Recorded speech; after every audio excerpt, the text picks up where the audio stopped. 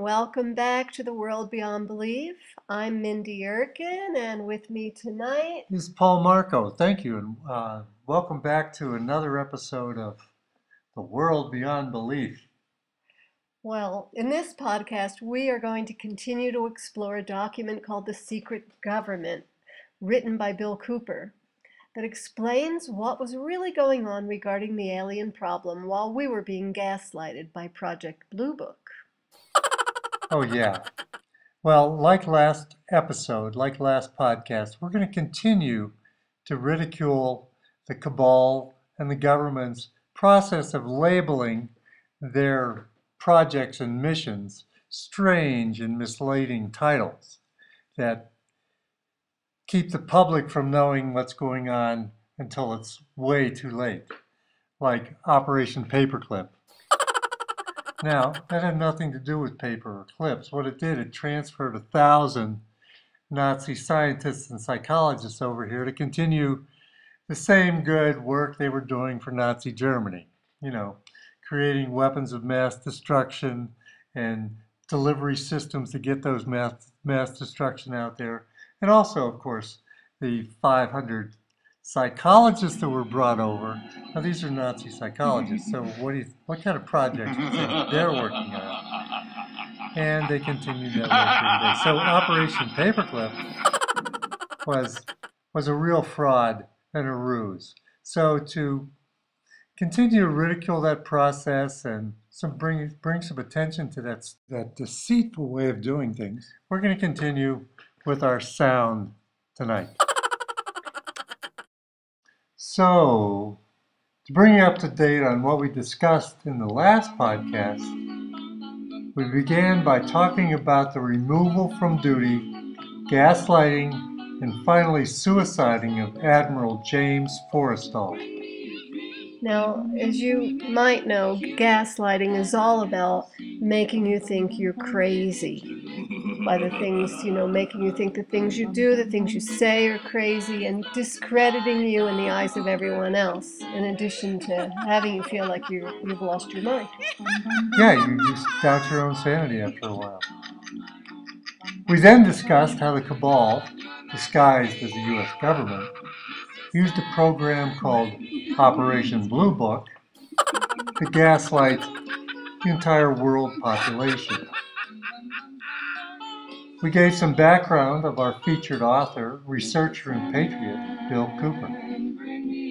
Basically, he was a Vietnam War hero, many times decorated, part of the intelligence community, and a ballsy guy who exposed lies and liars in the U.S. government. He predicted September 11th on June 2001 and said that the government would blame this on Osama bin Laden. He was shut up by force. I'm talking about Bill Cooper. Executed in a police raid on his home in November of 2001. From his book, we began to see what was going on behind our collective backs while we were fooled, tricked, bamboozled, discredited, shut up, and frustrated by Operation Blue Book. We looked at the number and type of alien crafts that crashed in the U.S. and throughout the world. We learned that many aliens were recovered alive. Many had died, and some crafts contain a cache of human body parts. We also learned about Evie, the alien who was in possession. He was possessed. Let's start over. The alien who was in the possession of the U.S. government for 3 years, being interrogated until his death in 1952. We came to know that the CIA, the NSA, were basically created to deal with the alien problem. We found out why the Bilderberg Group was created. Then we moved along to the Eisenhower administration and how he and his cabal buddies handled the initial alien contact. Face-to-face contact, yes. This contact was with benevolent human-looking aliens who offered to help with our spiritual development. God knows we need it. In return for us giving up our nuclear war machines. Ike and the cabal, of course, said no, having no interest in spiritual development, except for the type of stuff they could get from Bohemian Grove, and certainly no interest in giving up the weapons that kept them on top of the power curve. So we learned that most of Eisenhower's administration, including Ike himself, were CFR members.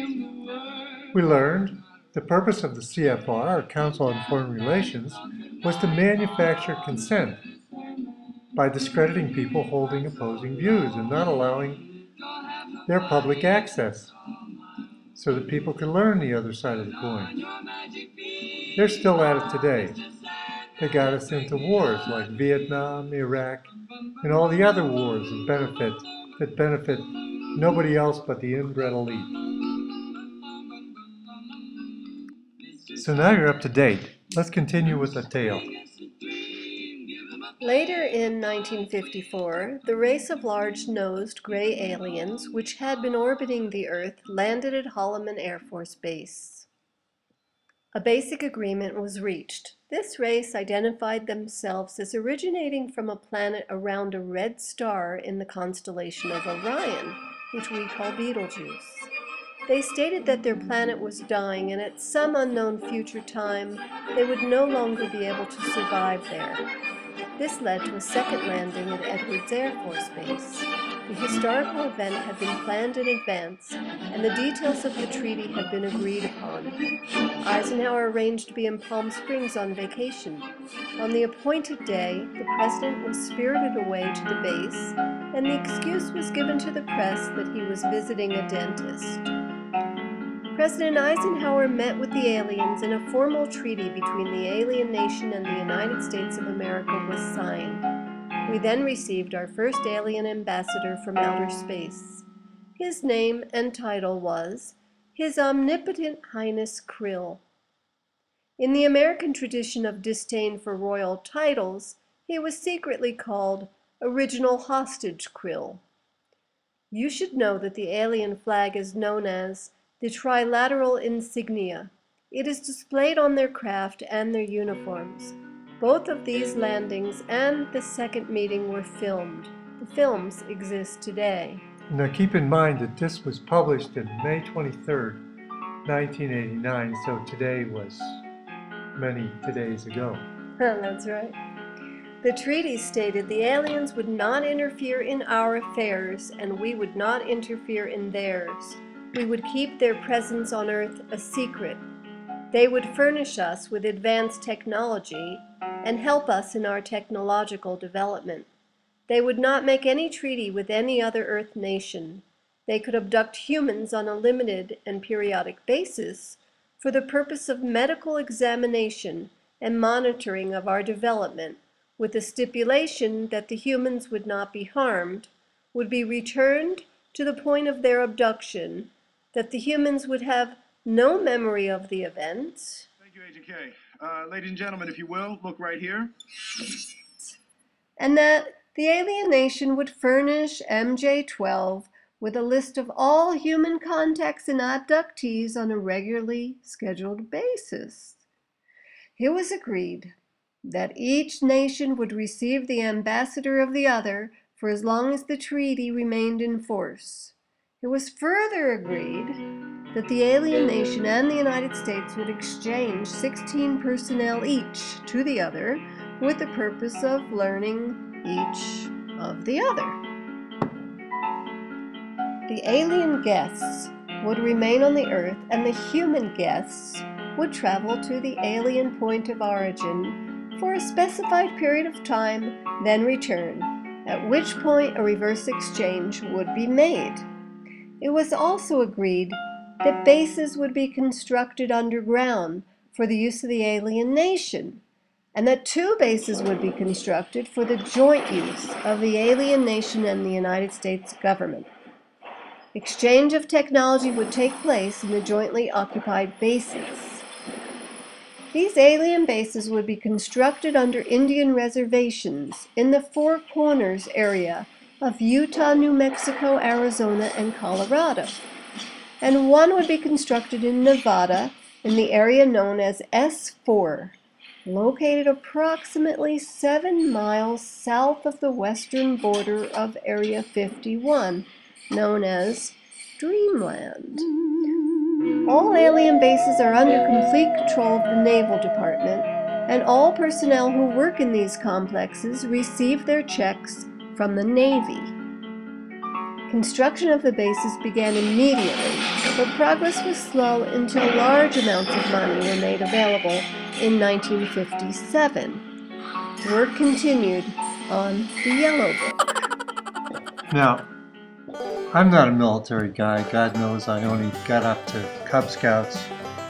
Those miserable years, the stress of the knot tying, and I think I still have post-traumatic stress from my military experience. But it seems to me the treaty might not be exactly the right word For the agreement that they signed. I mean, a treaty is what happens between two parties that are like equal in strength, or one can do something to the other, if the treaty's not kept. You don't make a treaty with the schoolyard bully. He just does what he wants and he takes what he wants. I mean, that's what it is. Now, picture it's 1950s. And somehow these guys got here from Beetlejuice.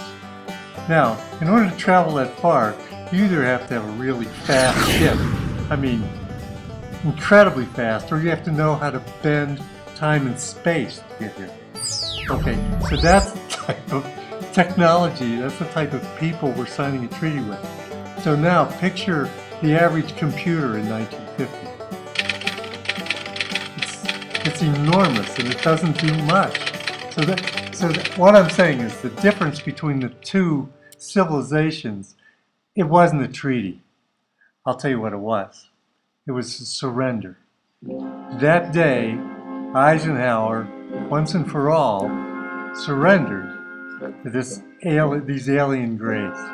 And keep in mind that this surrender wasn't just between two governments, we're involved. It gave them permission to forcibly abduct people. The government can't protect us from that. They signed a treaty to allow them to do that. Anyway, I think it's time for outrage, but back to the story. All right, back to the story.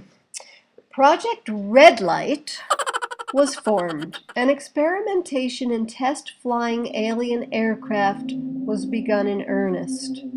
A super top secret facility was built at Groom Lake in